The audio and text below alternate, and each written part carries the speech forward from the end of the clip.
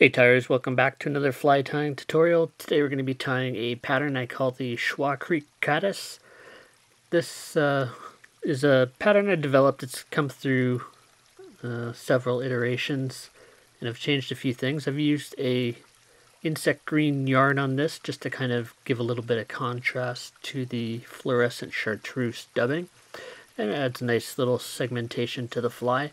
I've also added a 2-component thorax on the fly using ostrich to give a little bit of movement, as well as the dubbing to add a bit of volume and a little bit of flash underneath the collar. So this is a fly that I use pretty much all during the spring, summer, fall, and it's been pretty productive. You can add a little bit extra weight just behind the bead if you feel that you need it, but it's a pretty simple pattern and one that I don't go on the rivers without. Let's have a look at the materials and get started.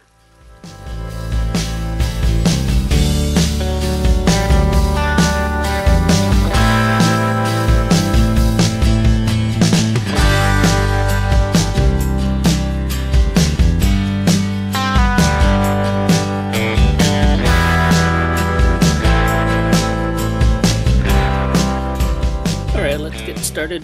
Put a fresh hook in the vise. I'm using a number 10 Mustad signature CS49 or C49S rather, and I have a 4mm black nickel bead on here, and I'm using Danville 6/0 Flymaster, and this is the dark olive color. Just start by putting a bit of thread on behind the bead. If you'd like to add a little bit of extra weight on the fly, you can add a few wraps of lead just behind here. I'm gonna not do that today. We're gonna use a little bit of yarn as our ribbing. So this is the UNI-Yarn and this is the insect green. It's a nice kind of olive color. Just take a little length of that and we'll tie that in along the back of the hook shank, and we're just going to tie that down into the bend.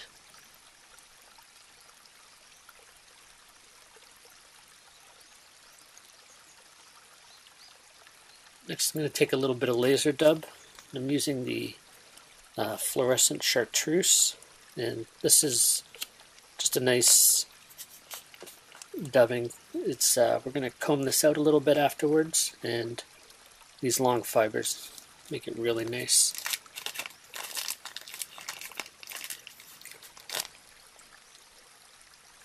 So I'm just going to wrap my thread up a little bit. I'm going to take it to my starting point, and I'm just going to dub on a little bit of this laser dubbing.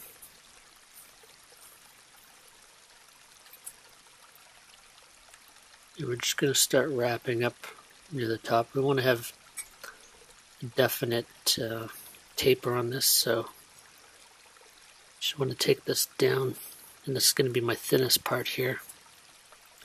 Add a little bit more dubbing.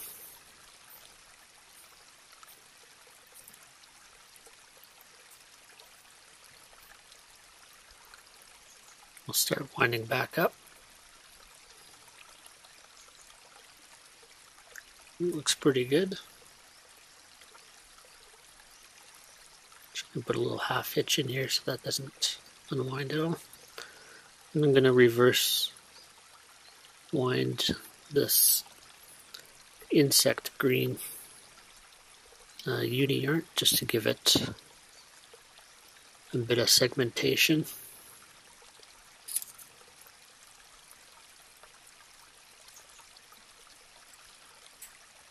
Alright, next I'm going to take some ostrich herl. I've got some nice herls here. These are pretty fine, so I'm going to take 2 of them. If you've got herl that's got a little bit longer fibers, you might just want to use 1. I'm going to use 2. I'm going to tie those in right on top.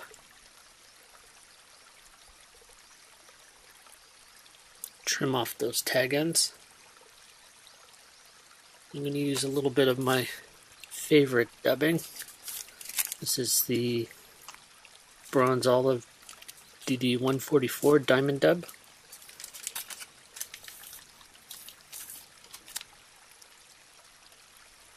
And I'm just going to take a pinch.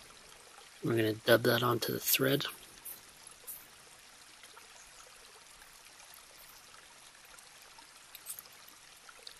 I'm just going to start to fill in this thorax here a little bit. Looks pretty good.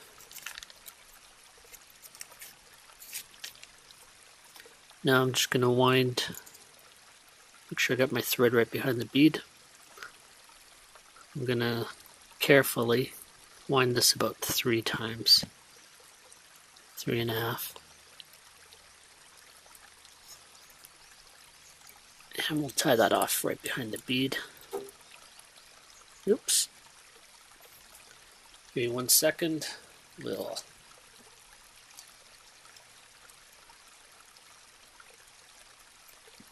quickly rethread that.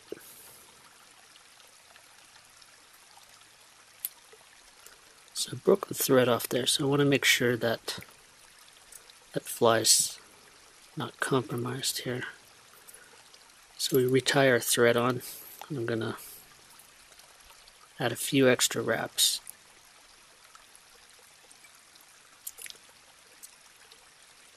Trim off that excess.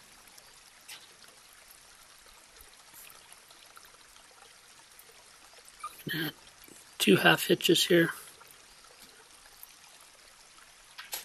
Must have something sharp on the inside of this bead.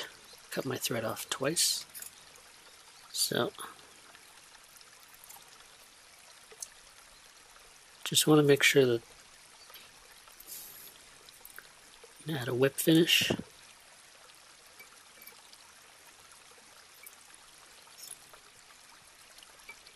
If you snap your thread off like that, you don't usually have a secure knot, so make sure we add that extra one in there. I'm just going to add a touch of glue, head cement right on that thread.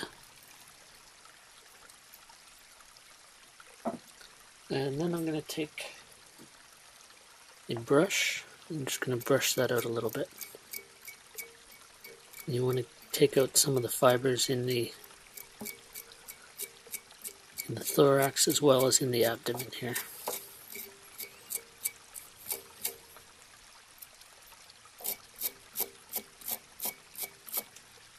You just want to go on, make sure you go on all sides.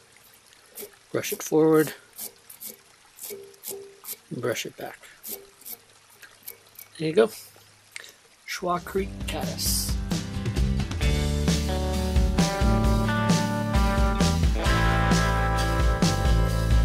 Thanks for stopping by my fly tying channel and watching my tutorials. If you're new here and like this sort of thing, why not hit that subscribe button?